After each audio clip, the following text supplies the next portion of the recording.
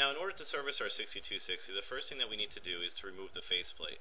On the left-hand side of the faceplate, you see that there is a small white cap that we must use a small flathead screwdriver or your fingernail to remove. Once you have removed that, use a Phillips head screwdriver and remove the screw on the inside. Once you have removed the screw, grab the faceplate, start to pull towards you and away from the machine so the clips don't break.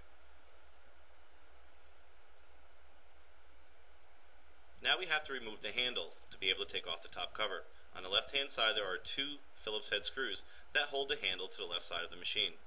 These screws need to be removed completely.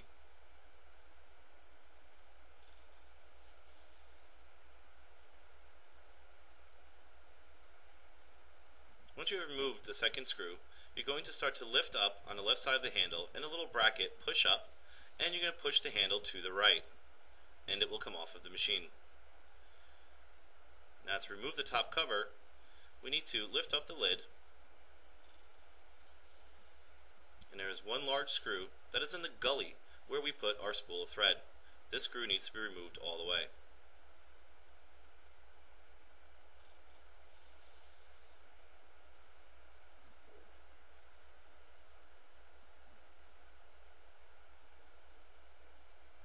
Now, to the left of the pressure dial there is a small Phillips head screw, and that needs to be removed as well.